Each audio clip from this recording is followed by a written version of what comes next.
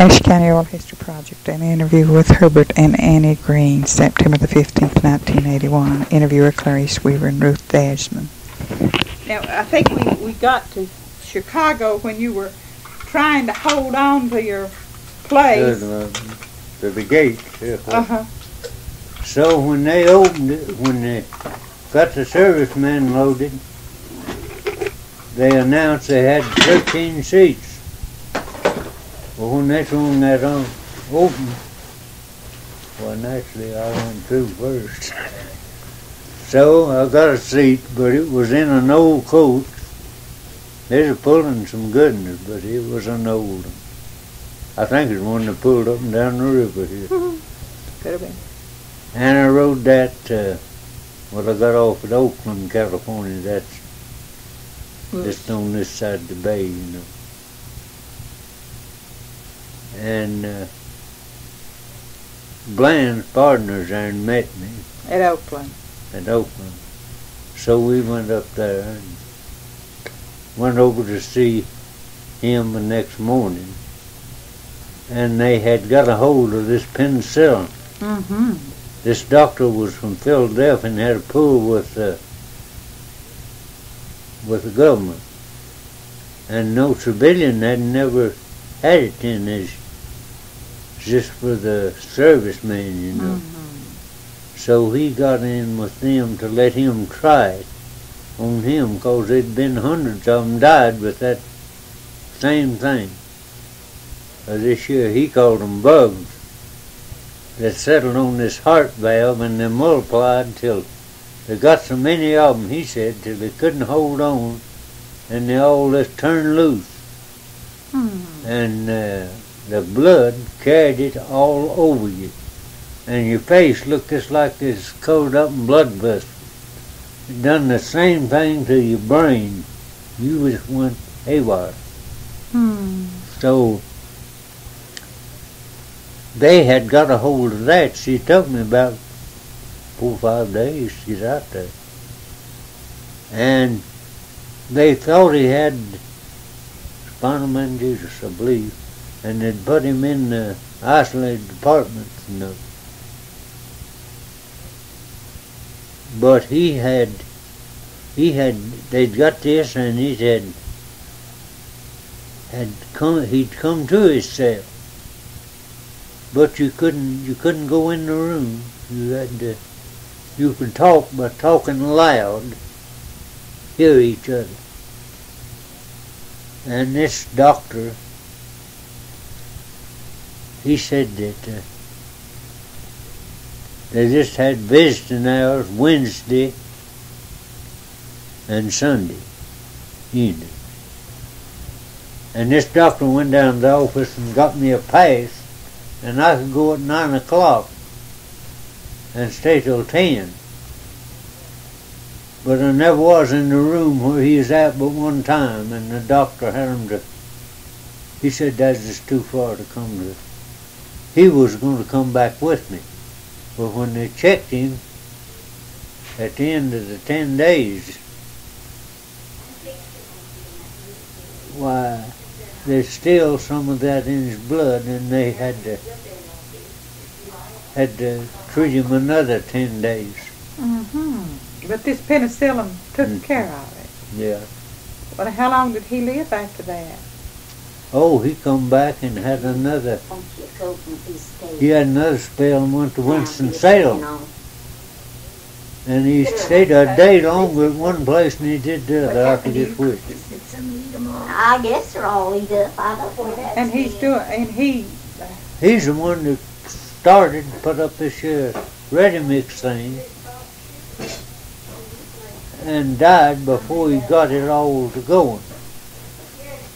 And no, I guess you know her. She got me to come and help her put this thing to going, and want me to put in a sand washer. What's sand with? It's the Greene ready mix out here. Yeah, and that's when I told me. That knocked me out for 3 years. Is that what you mean you sawmilled and all that very dangerous work? And Then got your arm hurt in the... Yeah. Oh, boy. Oh, my. You know what I remember? You know what Doris told me? You just about lost the use of it, didn't you? Yeah. What'd you get it hung in a machine? Got it hung in the conveyor belt, cleaning the sand off of it.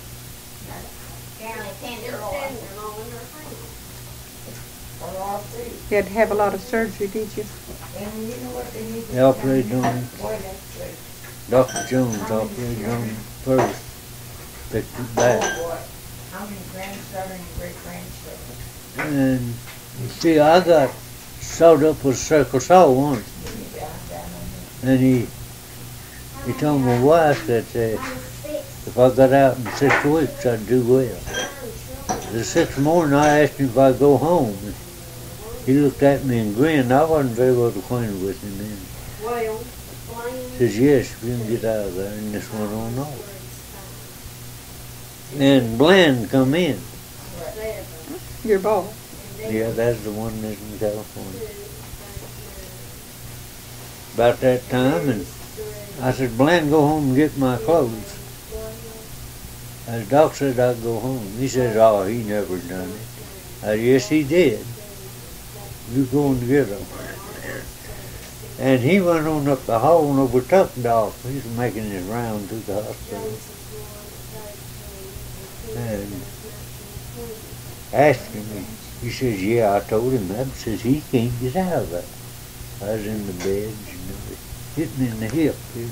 The circle saw. Mm-hmm. So, he come back. He says, you don't mean you're going home? I said, yeah, I'm going home. Well, he says, I'm afraid to take them stitches out. I forget how many's in it, way up there. Honey, can you read this and talk? She said it. So, Have to go. so I went home, and I was building my house up on the river. You know where it is. Yes, I do. Well, I got to hopping around and ceiling closets and messing. And then this as soon as I got to like a okay bit, I bought me a Jeep. And to go to the sawmill, I went sawmilling again. Oh, really? So you had... And when it healed up, you put your fist in the hole in my hip. At the circle saw made? What'd you fall into it? A log knocked me into it. I guess you were lucky to come out of that alive, weren't you? Pretty close to doing it. I went right out over the top of the saw, and I seen it going to hit me in the face. I threw my head back and put my arm up out when that saw went right through here, and it caught my hip. And I fell on my hand, and I jerked loose again, and went plumb on across the track, and still fell on my stomach again over there. They carried all the slabs out. And I looked back at that place, and Lord, tore all the pieces, and it looked worse, you know. Then, and I think to myself, You can't talk and eat though. yeah, if I can walk, I ain't killed. I got up, man, how I got back across that track, I don't know, but I did. And went back up and went around this old log that knocked me in, and to where the fella, I helped roll the log that knocked me. And he hadn't moved. He said, Lord, down there says you cut all pieces. Got to get you out of here, get on my back. And actually, I crawled up on his back, but he didn't go. But just a little ways, it's awful steep.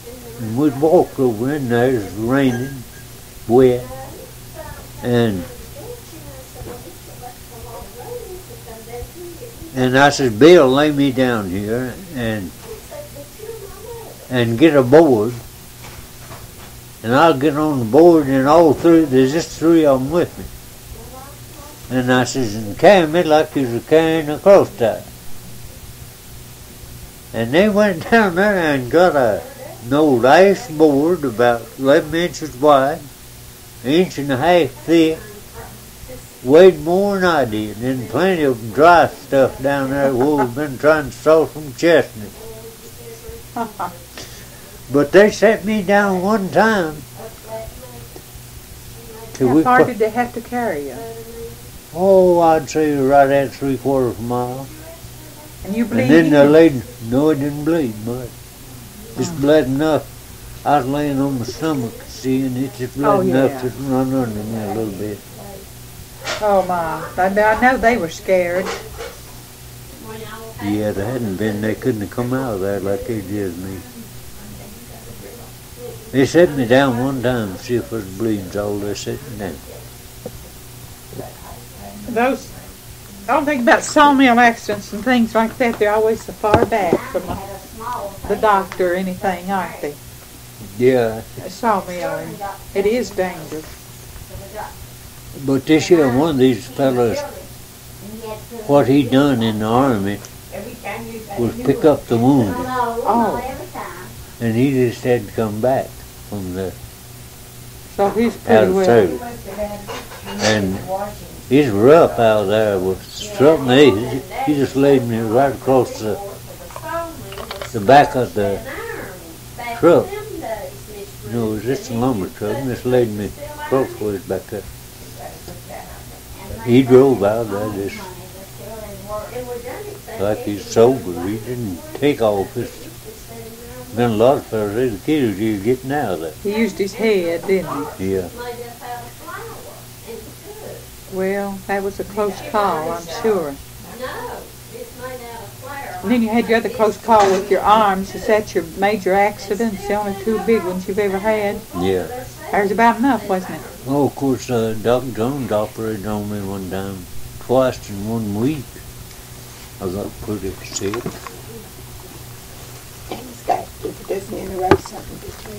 Oh, and so, see, we had to starch, and I still iron every piece I wash, and Ruth fusses at me all the time over that. But see, I've never known nothing. No, no.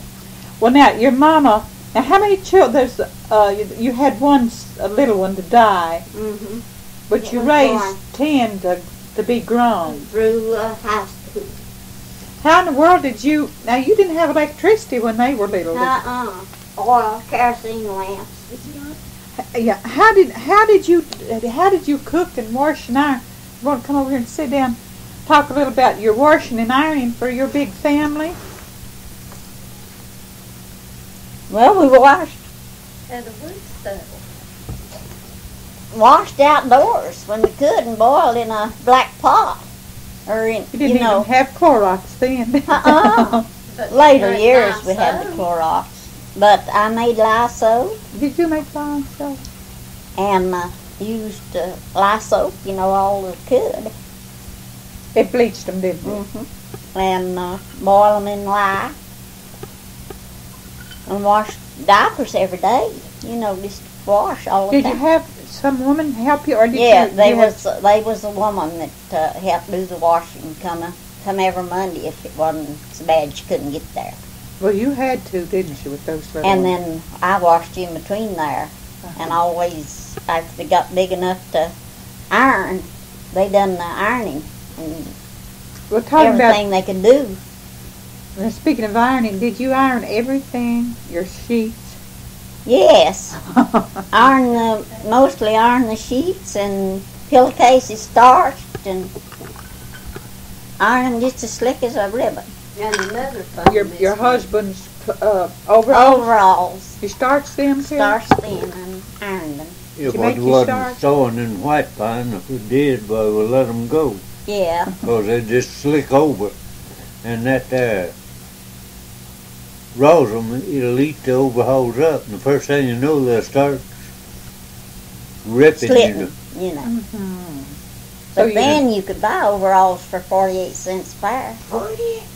Couldn't Yeah, you get them down at Smithy, Wilkes. no, the Goodwill store. J.C. Penney. Mhm. For 48 cents. And buy a 100-pound bag of sugar for less than $5 off your watch. And another thing, what was I gonna say? Oh, we never slept on a plain pillowcase. There was always embroidering on the pillowcase. Never have I ever went to bed in a plain pillowcase. Did you do your embroidering? Yes, I did the embroidering. Oh, now, how in the world did women have the time to quilt and embroider and all that stuff? Do you know how you did it? No, I do not. I don't know it. And I made their little shirts and aprons that they wore for every day. And canned? I bet you did your canned. Canned and preserved and scrubbed and painted the house inside and Dried apples. dried apples and beans and Go to Wilkes and pick blackberries. How did you do? go to Wilkes and pick blackberries and climb the mountains and hunt strawberries. Well, while part of them went, the other part of us was doing whatever Stayed had at to be home or done. working. We had different jobs. Everybody pitched in, didn't they? Uh-huh. I've wondered what happened when there was a lazy woman. If some poor man married a lazy woman, what did he do? Honey, they'd have to tell their We don't tale. know nothing about that. Never heard of a lazy woman in Ashe County. We did nothing our way. Our neighbors was always just like me, and my friends was always just like me. They was just at work at something all the time. And we gathered some herbs, picked clover blossoms, What'd you do with them? sold them, dried them. They bought them at the local stores. Yeah, they didn't bought them, you know. Gathered mint. The other thing I wanted to ask about is it seems to me that every week the shoes had to be shined for Sunday. Oh, yes, the shoes on Monday morning, they had to be washed and set out on a long shelf across the porch and dried, and then every one of them shoes polished. And about as a have-to case, why, but mine always had 2 or 3 pair of shoes. We They was had a lucky. Sunday pair, but They- we never wore them on Monday No. unless the funeral or something. Unless it real was a go special. place, you And know. you took care of those Sunday shoes, that's for sure. Uh-huh. But then, see, on Monday, all the shoes had to be cleaned for the next Sunday, right? Uh-huh. Can't you just see that line of shoes lined up, all of them? And the little girls always wore bows on their hair, hair bows in their hair.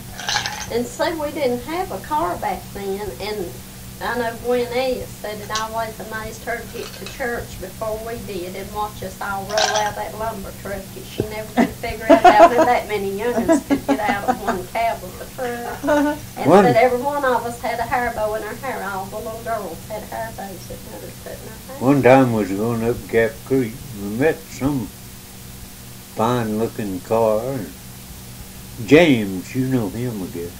I know it. One Well, that they've worked got for his name Northwest. there. And the young'un had the cab plumb full, and James, he's standing up on the floor, looking out the windshield. Says, "Daddy, who was that?" I said, "I don't know who it was. I said, some big shot." He says, "I'm a little shot now, but someday I'm going to be a big shot." Oh, he's done all right. Well, you know, I grew up here in the mountains too, you see, in Ashe County, and I know we had a pretty big sized family. But I think manners and that sort of thing was more important then than they are now. Because we were told what to do, and it was mannerly to say yes, ma'am, and no, ma'am. And when we we had our Sunday go to meeting shoes too. And when we got home, we took them off. We took our Sunday dress off too. Well, how did your daddy get along through the panic of Sawmill? Did he lose everything he had? No, he didn't, as a matter of fact. I don't remember that much about it, but I remember hearing him talk about it. I was the third one down in the family. He was laid off. He was working in West Virginia, and he was laid off from his job. And at that time, He wasn't a buying and no, he worked for this big company. I forget which one it was. And maybe he was sometimes he'd have to go out and buy, and sometimes he was the superintendent of the foreman of the job. yeah. But the thing closed down, and I've heard him say he run out of money, and they had at the local store. He was able to get credit. Not everyone was, but because he had a job coming back to him as soon as it opened up. But he said at the last he was just ready to throw in the towel. They had they brought flour and stuff around. I don't know what was it called. It wasn't the WPA. What was it? Commodity. Whatever it was, they brought it around, and you had to go sign up and tell your story, you know, and they give you some flour. Yeah, I remember that. And he said he was just started to go over and sign up because he just didn't see how he could ever come out of it. And he got the mail first, and in the mail was his call to come back to work. But that's how low he got. Well, we was Well, lucky now, enough never to have to get a I bought a bound of timber this before. bag of that. We didn't either. Come in and put $800 of money I had in. I owed for my place on the river. And before I got started in there, I had to borrow 500 more.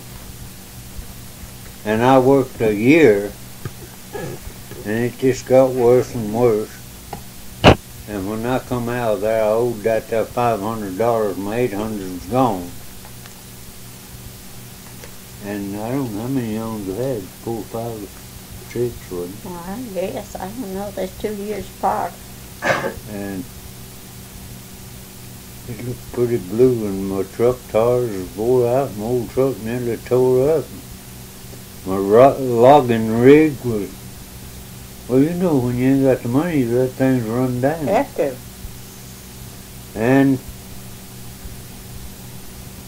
I was down at North Wilkesboro. I was finishing up, and S.B. Thompson asked me if I was going to make any money on my job.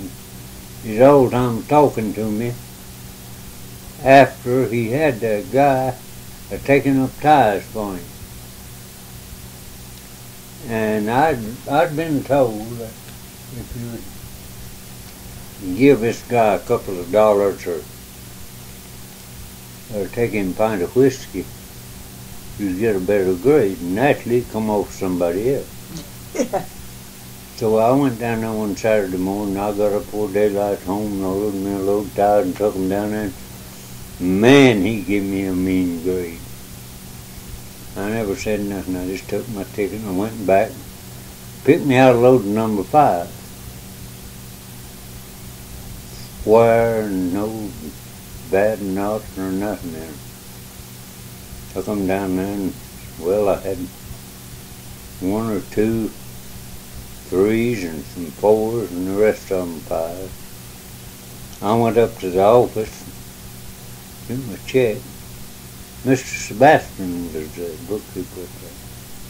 He wrote my check and looked at it. I said, Mr. Sebastian, that ain't right. I said, what? He says, according to them tickets. I says, I guess it was. But I says, the worst thing about it, I says, them tickets wasn't right. He says, how do you know there was? And I says, because I come down here this morning and I got a mean grade on that first load. But I says, I didn't grade them or set them down. I just rolled them off as that guy. But I says, when I went back, I got me a load of number 5s, and they're number 5, and I'm going to have the money for them. And Mr. Thompson, that's the guy that owned the place. I guess you heard Yeah, that. I sure have. He come around on what the trouble was, and I told him. And I says, now, Mr. Thompson, I ain't got any $2, nor I ain't a giving that man a pint of whiskey to get a good grade. I says, I don't do stuff like that. And he says, Mr. Sebastian says, write him a check for number 5, them loads of ties. I says, no, I don't want that. I says, I never graded them others.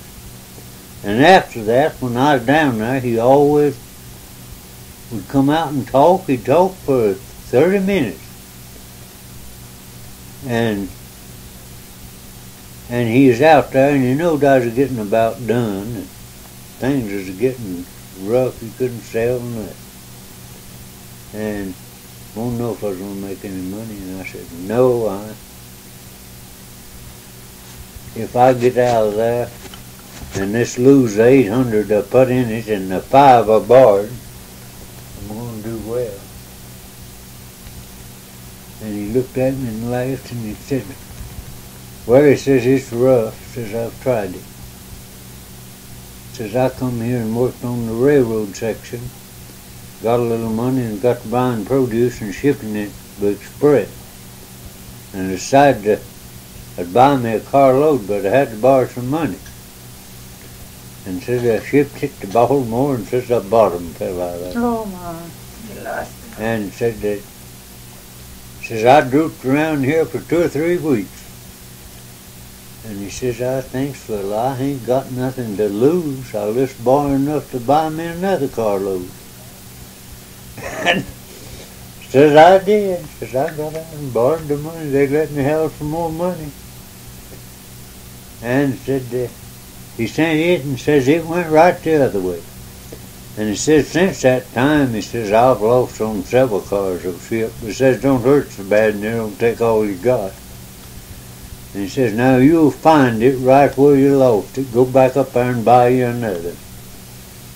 I said buy nothing. I said I ain't got nothing to buy with. Oh, he says they'll let you have money. If you work, says you can get the money. And he says, you go back up there and tell Mr. Hunt how it went. He says, he'll give you a cut. So I did. I took him his word. I went up there.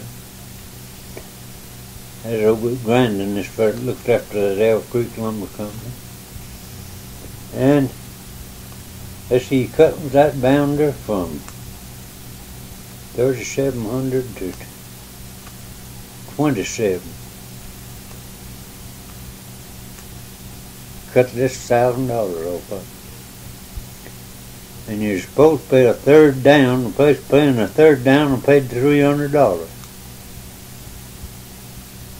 Had to borrow every bit of it. And so I went ahead and went to work, and then that 40 flood come, and I still had this old truck that was about wore out, so I put some tires on it, and it wouldn't get out of down in there. And I went back and told Mr. Hunt, I says, I'm heading on my timber. I says, I paid you for more than I've got out, and I'll just have to turn it back over to you because I can't make them payments this winter. Oh, he says, that'll be all right. I'll take care of that. He says, when can you pay? I says, well, it'll be up in May, I guess. And he says, well, go ahead. He says, and get out enough to pay your men and pack up all of his cans. He says, it's going to get better. Well, I done that, and in less than a year from then, I had bought 2 new trucks, and I didn't owe nobody a dime. I'd even paid off for the land at home. That's amazing. And I never did know where that money come from, but I worked day and night. You were talking about your dad going to Mill House in Johnson City. Mm-hmm. I'd saw all day and load lumber, and I'd be over there the next morning at 7 o'clock when they went to work. And I'd come back, and I'd get back by 9 or 9:30, and I'd saw again after not to go again the next one. I'd leave home about, it'd be around 4 o'clock, wouldn't it? Well, yeah, and many a time you've left at 3, and he fix your breakfast before you go. Sawmilling Miller's wife's a hard job for both of it, isn't it? I think it has been. We've been a hard-working family. Well, I know y'all have done that. so well, and I know sawmilling was such a big thing in our county, too, and around about, and And then when Sunday come, we know nothing but get ready and go to church.